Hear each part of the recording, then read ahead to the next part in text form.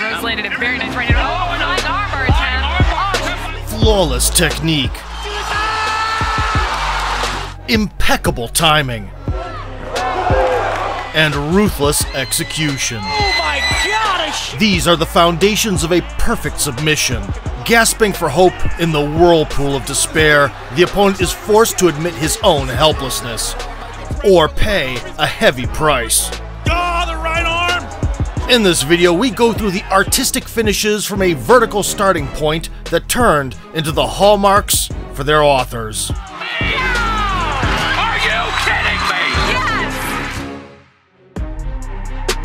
In February of 2013, French welterweight Olivier Fontaine, with 2 wins in 5 bouts, faced his compatriot, Saffian Benchoura. In the beginning, Benchoura was lucky to catch the kick.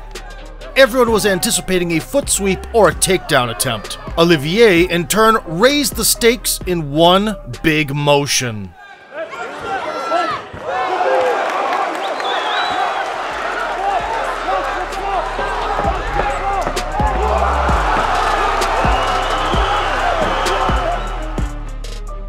Surprisingly avoiding a self-knockout after landing on his head, Fontaine would not let the desperately resisting victim escape the arm lock.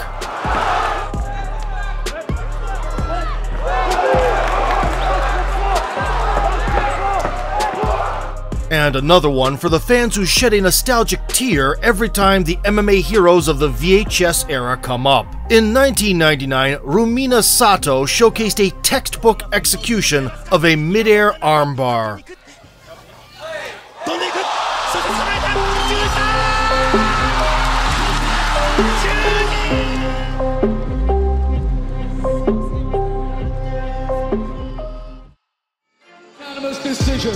Following the loss of his Cage Warriors featherweight belt, Paddy Pimblett was determined to take a shortcut to the promotion's lightweight title in 2018.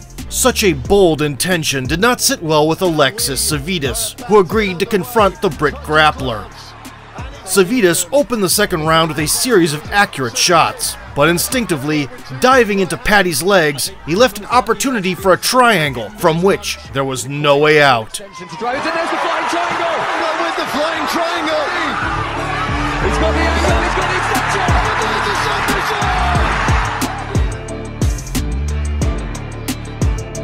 Unable to tighten up the choke, Pimblett shifted the focus to the opponent's arm. Alexis fought back. However, he only delayed the inevitable. Seconds later, Savidis surrendered to a flying triangle armbar. What is even more impressive? That wasn't the first time that the Englishman pulled off such a masterful submission. Back in 2014, the 19-year-old prospect forced a tap from Conrad Hayes in a spectacular fashion. Looks like he might be fighting his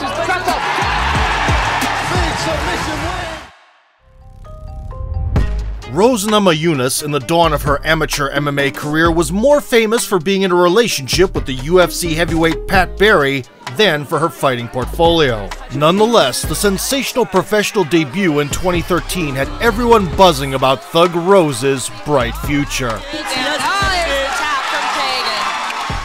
In her second pro appearance, the 20-year-old Namajunas faced Kathina Catrone. To kick things off, she found the target on the feet with a quick combo. But as soon as the girls locked up in the clinch, it was a wrap.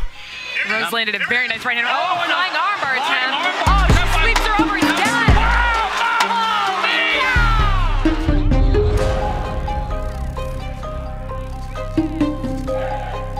At the 12-second mark, Rose made a real splash with a flying armbar and won the crowd with an emotional celebration. Leg was caught. That's even cooler. Don't you, Rob?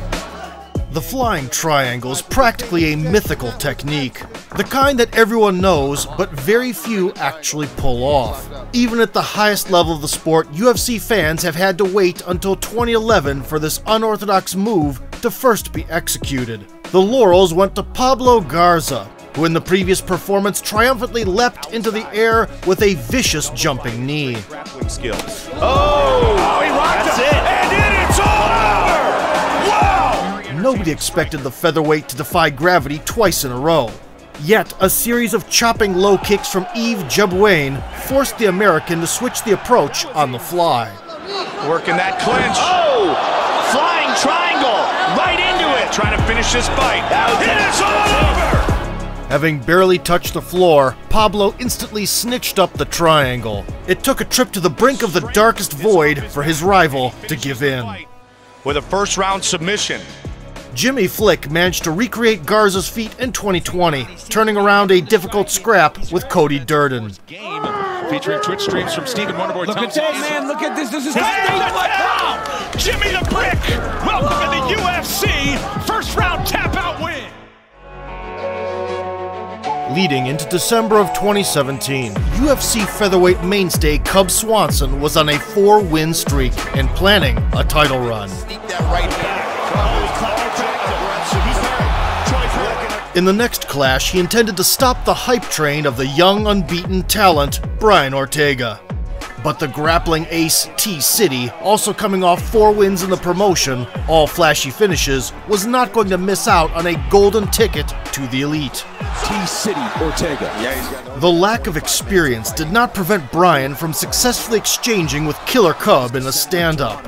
And as Swanson descended into chaos, Ortega gained full control over the bout. Nearly strangling his opponent in the last seconds of the first round, Brian went into the second with the goal of getting the job done. Defense, though. Oh, there's that. Submission attack once again. Guard. See the hands. I don't know. It might be tighter. There's the tap. Brian T-City Ortega is still undefeated. By catching the BJJ black belt Swanson in a decapitating guillotine, T-City catapulted his career in the promotion. You can see I'm hanging with the best of the best. Another jumping gilly came in 2015 from a jiu-jitsu phenomenon, Charles Oliveira. Miles Jury and Nick Lentz were forced to tap to save their heads. Back of the head, you can see the agony on the face, that's it. An accomplished arm collector, Vinny Magalhaes is far from being a complete MMA practitioner. There it is. Oh my, An incredibly gifted ground expert with an extensive list of grappling achievements, the Brazilian is a vivid example why it's crucial to impose your terms in the fight. Very unlikely. Oh, big right hand! Over! However, following a killer high kick inside the PFL cage in 2018, he received an invitation to the promotion's prestigious 8-man tournament. $1 million in prize money quickly banished the heresy of a stand-up affair from Vinny's head. His adversary, Raheem Cleveland, hardly desired to tangle on the mat either. But even the boldest narrative faded in contrast with reality. Season, Vinny Magalhaes, just 3 minutes and 11 seconds, and he goes right into it. Kimura can do that from there as well. See? There we go. That is it. Initiating the clinch, Cleveland underestimated the aerial skills of Vinny, who moments later was hanging off Raheem's neck like a ball and chain. Deviating from his usual approach, Magalhaes would not go for a signature strangle. Switching to a reverse triangle, he grabbed a Kimura and finished the victim off with a rare combination of techniques. That is it. Anderson Silva is a symbol of an era, a generational talent with world-class abilities in all MMA aspects. Second to none. For years, he's been the undisputed pound-for-pound king, destroying anyone who dared to challenge him. Though in the golden age of martial arts, when the Japanese promotion Pride FC was in full power, the Spider was not so invincible. The New Year's event in 2004 was the point of no return for Silva, who had 3 wins in 4 bouts within the organization. Anderson planned to make quick work of his opponent, Ryo Chonan, who was primarily a striker. But after dragging the Brazilian into deep waters, the samurai decided to test his luck. Take away the lead. Oh, look at this! Whoa, this is good! Unbelievable! Performing a top-notch scissor takedown, Ryo found himself in a perfect position for the inside heel hook. A painful joint lock was revered in jiu-jitsu for its damaging potential.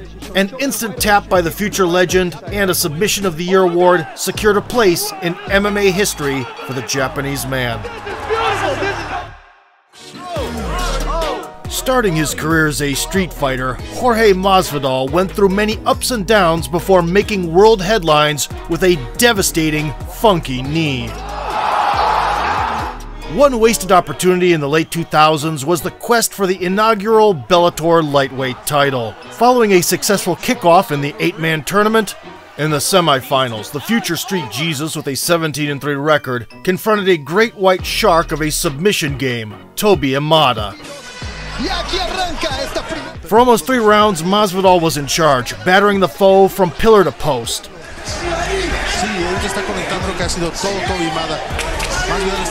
Just 2 minutes separated Jorge from a desired showdown in the finals against Eddie Alvarez, when Toby put on the last do-or-die spurt.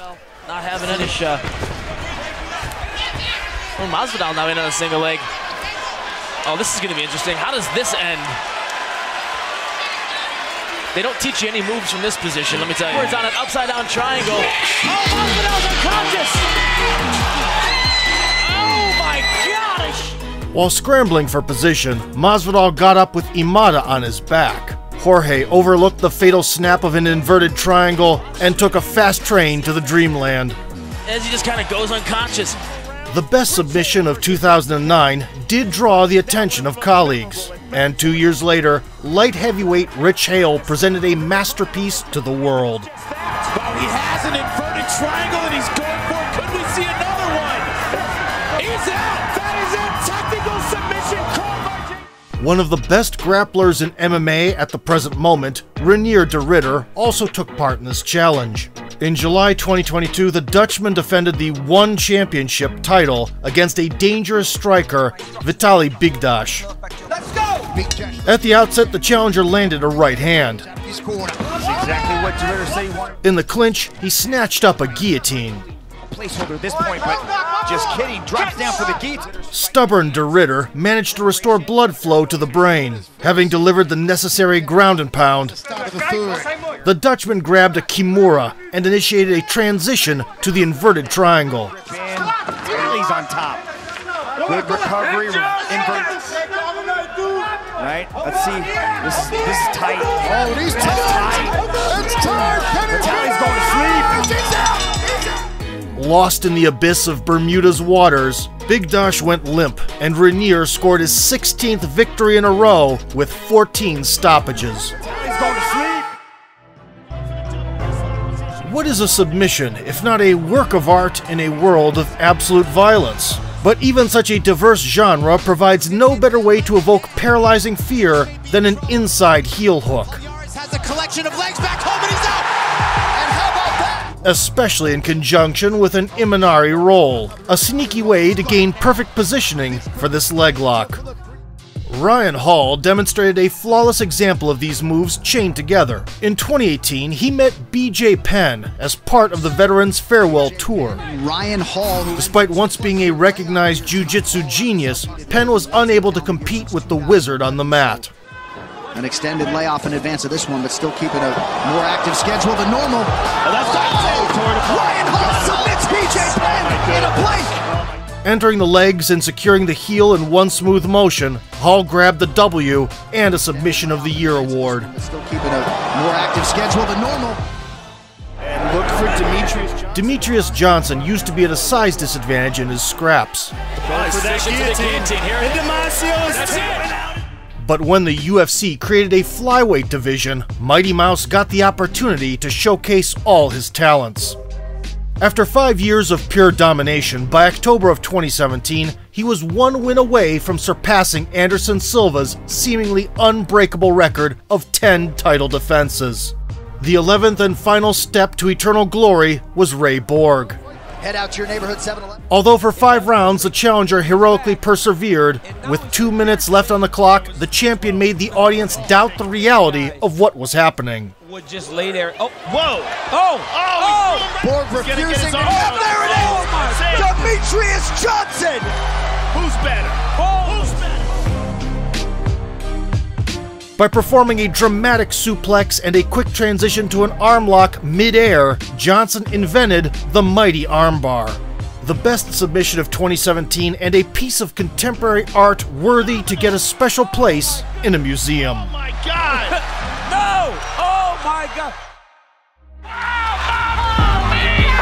As the sport evolves, ground fighting virtuosos keep adding breathtaking strangles and crippling limb extensions to MMA highlight archives. If you want to see more grappling sorcery, tap out the like button and subscribe to the channel.